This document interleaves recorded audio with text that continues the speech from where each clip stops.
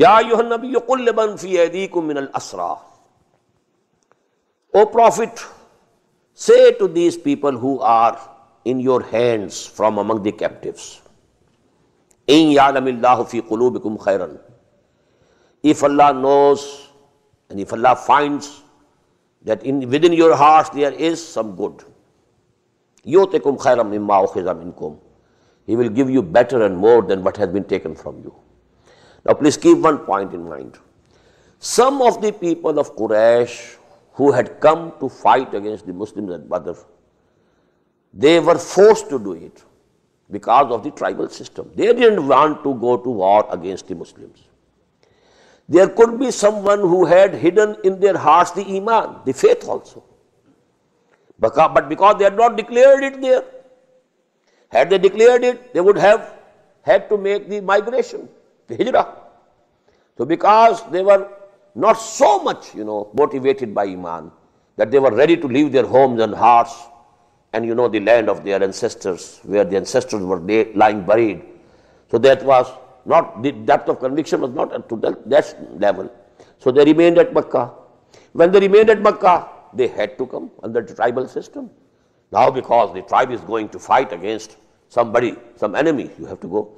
So there were certain people, And according to some traditions, perhaps Hazrat Abbas, the uncle of Muhammad sallallahu alaihi wasallam, was also among them. So, and there could be others also.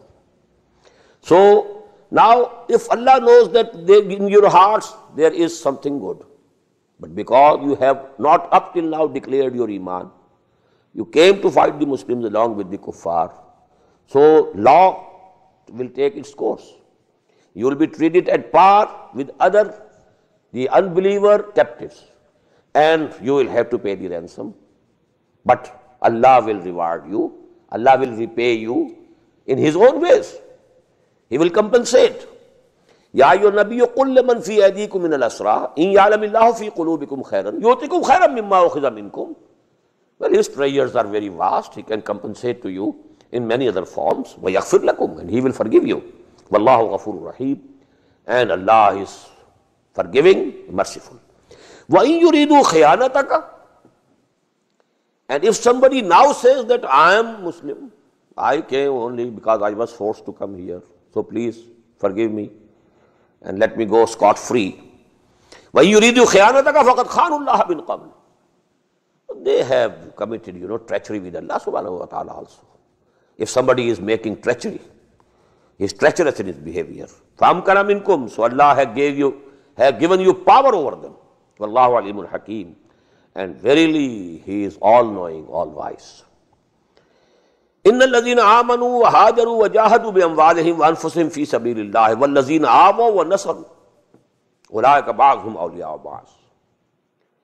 Verily and certainly those who came to believe, وَهَاجَرُوا, and who migrated, وَجَاهَدُوا بِأَمْوَالِهِمْ وَأَنفُسِهِمْ فِي سَبِيلِ اللَّهِ, and they strived in the way of Allah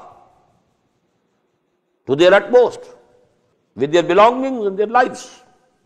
وَالَّذِينَ آوَوا وَنَصَرُوا, and those who gave them refuge and helped them. Now the Muslim society up till that time, it was composed of two distinct parts at Medina, Muhajirin and the Ansar of Medina. And although Muhammad sallallahu alaihi wasallam had made them brothers, one from the Muhajirin, the other from Ansar, and they were declared as brothers. And they divided their homes, they divided their shops. Even, one Ansari, he took his Muhajir brother to his house. He had two wives. He said, you select which one you like, because, the commandments about hijab, they have not been revealed up till now. They were going to be revealed several years later in Surah An-Nur and Surah Al-Ahzab. So there was no wheeling and all these things, segregation, etc. It was a mixed society. So he took the brother to the home. I have two wives. You select. I will divorce her so that you can marry her. Because The Prophet has declared that you are my brother. And I can't, bear that you live without a wife, and I have 2 wives with me. So that was the bond of friendship. But still, these were the 2 distinctly separate sections of the society. And Quran is also mentioned separately. And here, the level is different. Because those people who had migrated, left their families and homes and everything behind, they were definitely at a very higher level regarding the depth of commitment, regarding their love for Allah. And actually, before the Battle of Badr, the 8 expeditions, which I shall explain inshallah next Friday evening when I go into details of Ghazwa Badr, the Prophet sent only the Muhajirin in 8 expeditions. Badr was the first expedition in which Ansar were also included. They were never asked to go out to fight in the way of Allah. All the 8 expeditions, 4 of them Saraya, in which the Prophet didn't go himself, only some groups were sent. And 4 of them Ghazawat, in which the Prophet also participated. But in all 8 of them, no Ansari from Medina was included. So that is why these words are coming for the Muhajirs here. Innal lazina amanu wa hajaru wa jahadu bi amwalihim wa anfusihim fi sabilillah. Up till now only they were striving and they were fighting for the cause of Allah, going out, to meet the enemy. Wal lazina awaw wa nasaru. Now the second section is who gave them the refuge, who accommodated them in their homes and businesses, etc., etc. And they were the Ansar, they helped them. Ba'duhum awliya ba'd. Now they are friends to each other. They are protectors of each other. وَالَّذِينَ آمَنُوا وَلَّمْ يُهَاجِرُوا مَا لَكُم مِّن وَلَايَتِهِم مِّن شَيْءٍ. And as for those who had Iman, who said the Shahada, Ashhadu an la ilaha illallah wa ashhadu anna Muhammadan Rasulullah, they became Muslim, but they didn't immigrate. They didn't come. We have read these things in much detail in Surah An-Nisa. This discussion, this subject has been discussed. But Surah An-Nisa was going to be revealed several years later after this surah. This, as I told you, was revealed in the 2nd year after Hijrah, just after the Battle of Badr.